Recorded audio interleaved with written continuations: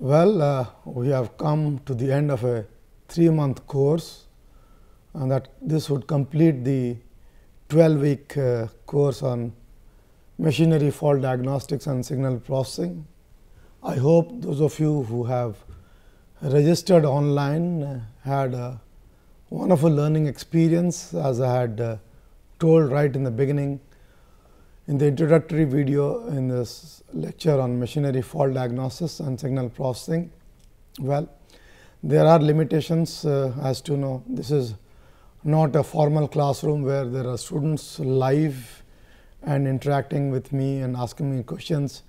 And let me tell you, this is I am not a movie star, and all these recordings which have been done were uncut, and they were done on the fly. There were no retakes, so there would have been mistakes and slips in some terminology, some spelling mistakes, some mispronunciations. So, please excuse me for that. Okay.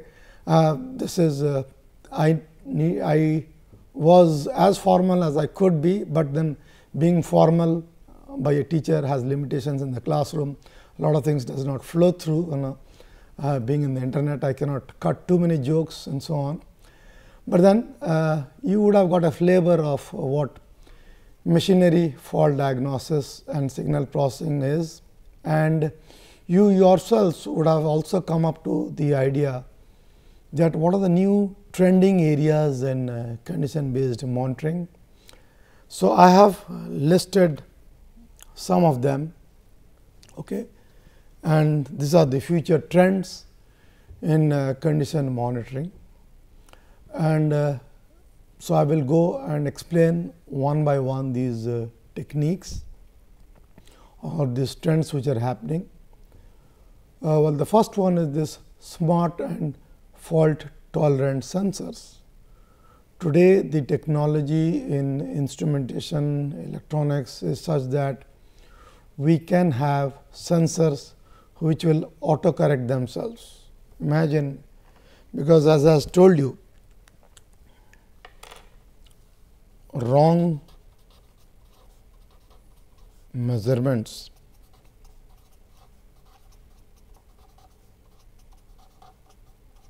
is no measurements.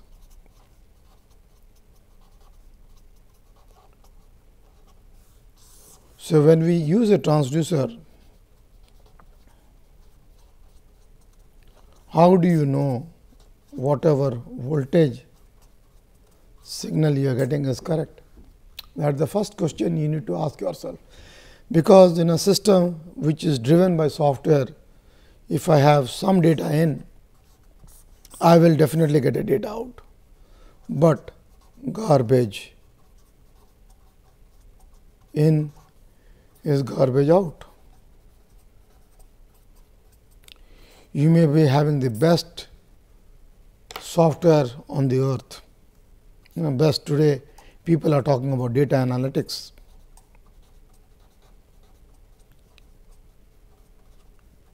You have the best data analytics software in the market. I am sure many of my friends are doing a lot of work in data analytics in artificial intelligence. In IIT Kharagpur, we have proudly announced that we are going to have an artificial intelligence center working on data analytics. But then my 4 friends and should also wonder about the data which is going into the system, is it correct? Okay. And as you would have seen in CBM, everything relies on the signal coming out of the transducers. So, what I say is smart and fault tolerant sensors. So, sensors must be able to give you a signal if they have a fault in them. Okay. Either an open circuit or a short circuit or over range. Okay. So, these are issues. Over range, okay. Open circuit, of course, you will not get any signal short circuit,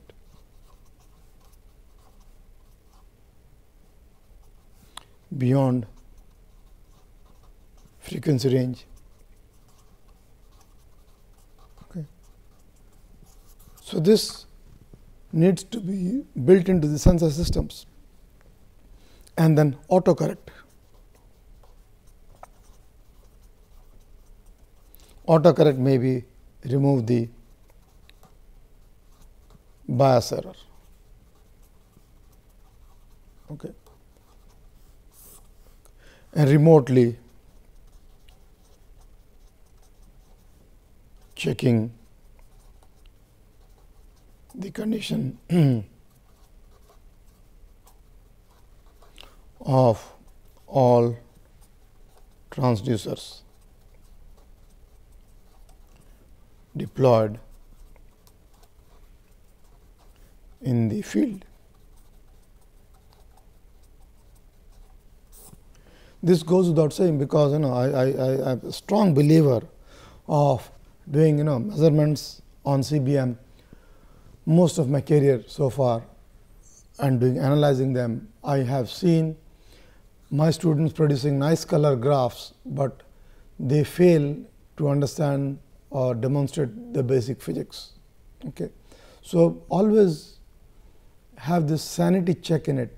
Suppose somebody says you are measuring the temperature in a classroom and says the temperature is 70 degrees Celsius, okay, and builds all his theory and models based on that.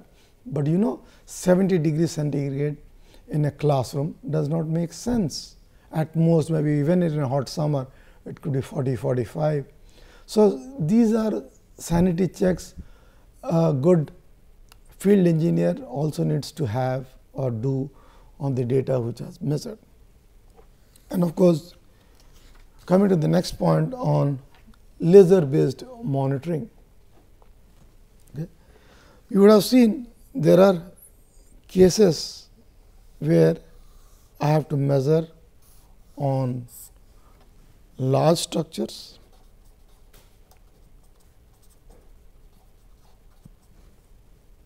okay, and from large distances,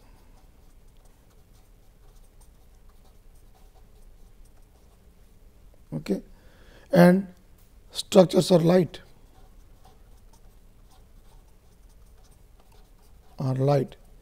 When structures are light, I cannot put a physical transducer because it would load the structure. So, I can shoot laser beams from one location, and because of the Doppler shift, I can find out the vibrations at any point I want. Okay. So, I can have scanning laser vibrometer, I can have point laser vibrometer, and I would have seen in rotational machines many times we put our transducers on the bearings, the accelerometers, because if this is rotating I cannot, but then with rotational laser vibrometer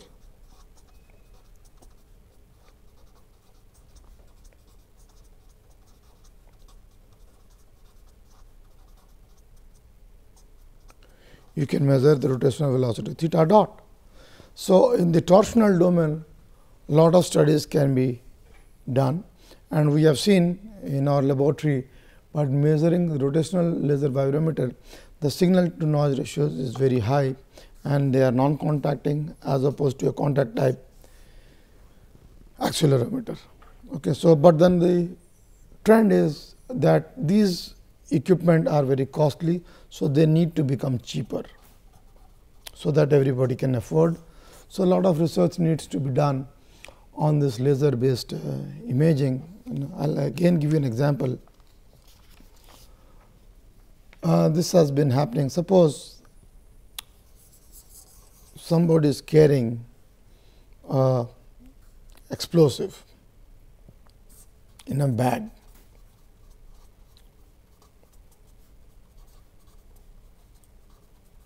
I am giving you some ideas. So, if I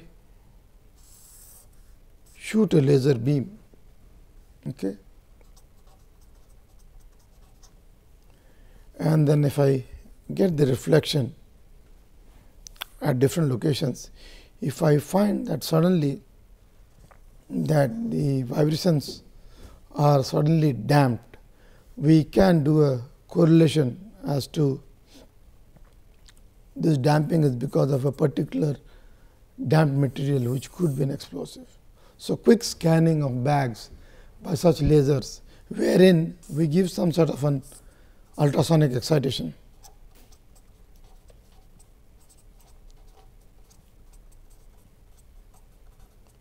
where our damped material would reduce the vibration. So, this is one way. So, there are a lot of applications of this laser based measurements, and yesterday I was talking about in the last class on mode shapes. So, we can have scanning laser vibrometers, wherein in one go you can get the mode shapes of a plate or a structure, okay, by putting a laser beam in one. So, there will be a definite patch, this could be some distance, maybe 2 meter by 1 meter or 2 meter by, and shoot a laser beam, an array of laser beam. Okay. This can also happen.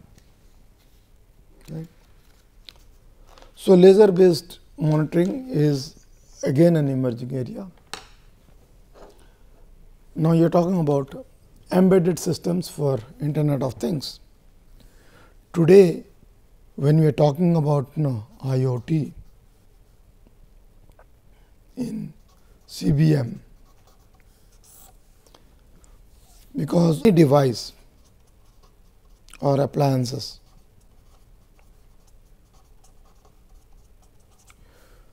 we can have sensors, okay, to monitor parameter,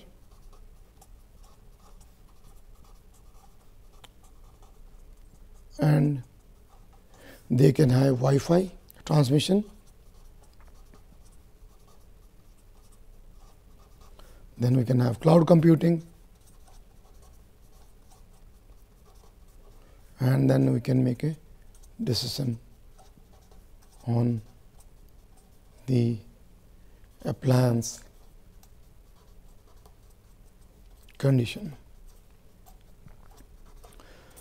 Imagine today with this IP6 protocol, every square inch of the earth's surface is going to have a unique IP address, both on the ground, underground, above the ground with IP6 protocol. So, if every device has an dedicated IP address and then it has a sensor inbuilt in it or an appliance inbuilt in it, the signal is measured, it is transmitted, and then it is done on the cloud through a lot of servers, and this data could be accessed by different people at different locations, and then a decision can be made on the appliance. This could be done for example, sitting in Kharagpur, I could be monitoring gas turbines in Alaska. Okay. This used to be science fiction, maybe 20 years ago, but no, it is very a thing which is happening now. And Wi-Fi, wireless transmission. Of course, I had told you the limitations of wireless transmission with the speed rates of transmission. Today, our friends in the electronics industries and communications are talking about 5G spectrum. So, this is also going to happen, and which is going to help we mechanical engineers collect data, send it at high speeds, do the analysis as per the algorithms which we know, be it any algorithm, okay, be it soft computing, support vector machines and neural networks, plain simple regression, okay, and then we can come up to a decision.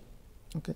So, wireless monitoring is again a thing which is going to happen in a very big way, and today transducers are available which in you can have an Wi-Fi module, okay. And then we also have this drone survey. Okay. I will give you a recent example. We are working on a mine, okay, where iron ore needs to be come up. This distance is about 2 kilometers, and this elevation is about 800 meters, and this is about 200 meters. So, you can imagine these are all iron ore mines. So, it is very steep, okay, as you go, and if you do the contouring of this. So, such because the raw material here has to be conveyed and brought to this location. So, we do a lot of drone surveying, wherein we can have an elevation and the map of this location with the distance from this location.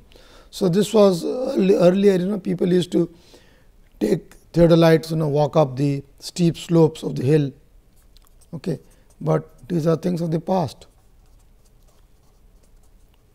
Okay. So, such drone surveys are helping us decide on the material handling equipment to be put on the top of the mine to the base of the loading point or unloading point. We have loading here, unloading here. So, what kind of material handling equipment do I need to put here? What kind of drives, conveyor systems, which are environmental friendly? People are talking about not trough conveyors or flat conveyors, but rather pipe conveyors, okay, material handling units, and then what should be the life of the motor. So, these whether do we have enough space to keep the material. Okay. So, this drone survey is helping us. So, imagine technologies progressing in all directions, but we need to use them for CBM or be it for machinery health. So, we have this wireless remote monitoring also which is happening, and then another technique which has come up is this motor current signature analysis. You have seen how by using a simple Hall effect sensor which is very cheap, any machinery which is remotely located, I can put an Hall effect sensor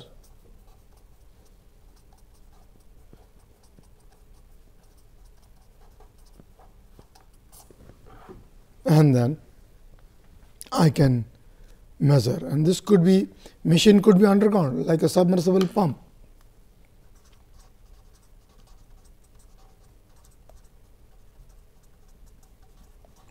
or a nuclear reactor, or any place where it is humanly not possible. So, we need not worry about this machine, just measure the there will be a power supply cable to the machine. So, put a Hall effect sensor around the current carrying conductor and do a current analysis. So, this again is a very emerging technique, and let me tell you proudly again, this is out of the research we did at IIT Kharagpur about 20 years ago, and this has become very popular. So, MCSA clubbed with Wi-Fi, cloud computing and embedded technologies, okay, can be very effective in handling many of these fault diagnosis problem. So, when you are talking about IoT and CBM, imagine if you have an AC in your house and you need not even bothered to maintain its condition.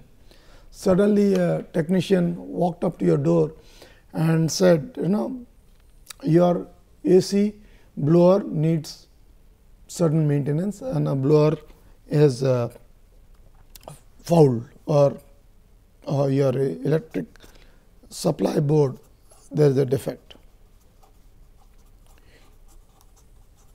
You would be wondering how did they come to know about it. So, today the technology is such that in this appliance, if I put an Hall effect sensor and with an Wi-Fi transmitter, it is transmitting, and then if you have the right protocol set, it could be putting this data onto the cloud, and the OEM of the AC company could be analyzing the data, of course, for a fee, and then they could be only deputing technicians, where we do not have to worry about this technology. You must have heard about this Amazon stores, wherein you just walk into the store and fill into your shopping bag and just walk out of the store. How is this happening? Because every product is RFID tag, and then whatever product you put and then you just walk out the doors, it will be automatically debited from your account and you will get a bill. So, this is the technology which has come to Amazon stores, and it can come anywhere. Okay. Imagine you are you are taking a bath in your bathroom, and then suddenly you realize that you have run out of shampoo. Okay. So, you have to run up to the store to remember that you have to buy a shampoo for the next day.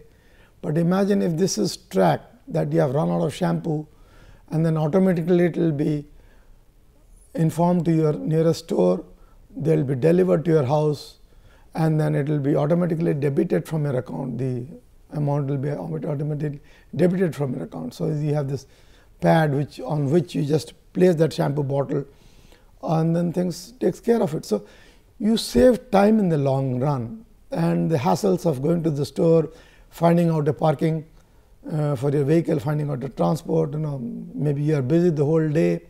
So, this is how technology has helped, and this technology is also helping us in CBM. And then of course, there is no end to the stories of machine learning and particularly data analytics, which everybody is talking about. But let me tell you, data analytics is not new, and this is, as a hardcore mechanical engineer, I am telling you, when we did y is equal to mx plus c and simple regression, I am sure all of you have done that in your engineering labs. Was that not data analytics? That was. Okay. So, it is, I would say it is old wine in a new bottle. Is people have phrased data analytics, but more important than that is, if data is wrong, everything is wrong. Okay. I mean, you can develop nice algorithms, you can generate synthetic data through software and analyze it, but we need to wake up that real time data, real data, actual data, issues of signal to noise ratios, issues of instrumentation, issues of measurement errors, they will never go. One has to realize this. Okay. So, I agree that data analytics is fine, but application of data analytics in real engineering field to help CBM is very important, and I am pretty vocal about it. Excuse me for saying so, but this is what life is going to be. I mean, we cannot be that everything will be solved by data analytics. We are grossly wrong. Okay. So, we need to have the right data, and of course, towards the end you would have seen this online monitoring, because if the data is available, we can do online monitoring, and whatever CBM I had done right in the beginning was signal based.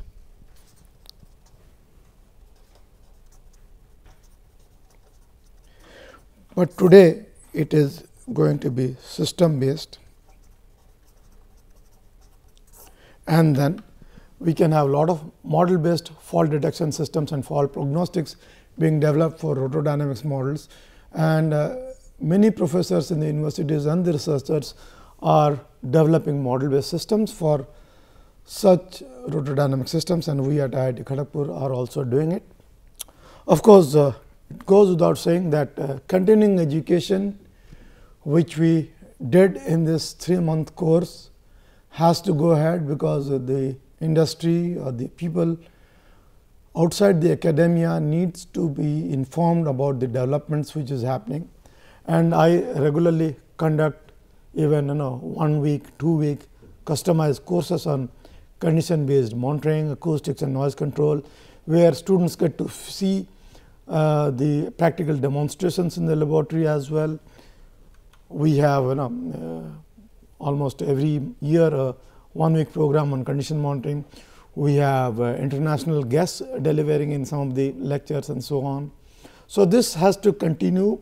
Continuing education, be it offline, online, real time, has to happen, because knowledge is every day, different domains of knowledge and expertise are becoming available, and that needs to be told. Okay. Of course, towards the end I must acknowledge even those of you who are online. I must acknowledge 2 of my TAs. One is Mr. Biswajit Sahu, who is a research scholar working on condition monitoring with me, who is the TA who will be helping you with the forums, with the assignments, and another is Chenmai Mahapatra. She is also a research scholar in the areas of acoustics, source identification and noise control. So, these 2 folks have helped me run this course. Of course, I must also thank the folks at our continuing Education Technology Center, who are doing a wonderful job video recording the courses and prodding me to finish the course recordings and so on and so forth. I must thank all the people in the background who are doing all this excellent job of video recording and reproducing and putting the contents online. So, at the end I would say if there are slips and mistakes, please excuse me, and then of course, you can always go to my book, contact me, and then my email, and they say that this email is going to change. Instead of RNet, it is going to become AC. So, I will keep you informed on iitnoise.com. And those of you who still do not have an access to my book, please find them in Amazon, and that will be very good. And then I hope you all had a good learning experience. I look forward to getting emails from all of you on a feedback to this course. Thank you.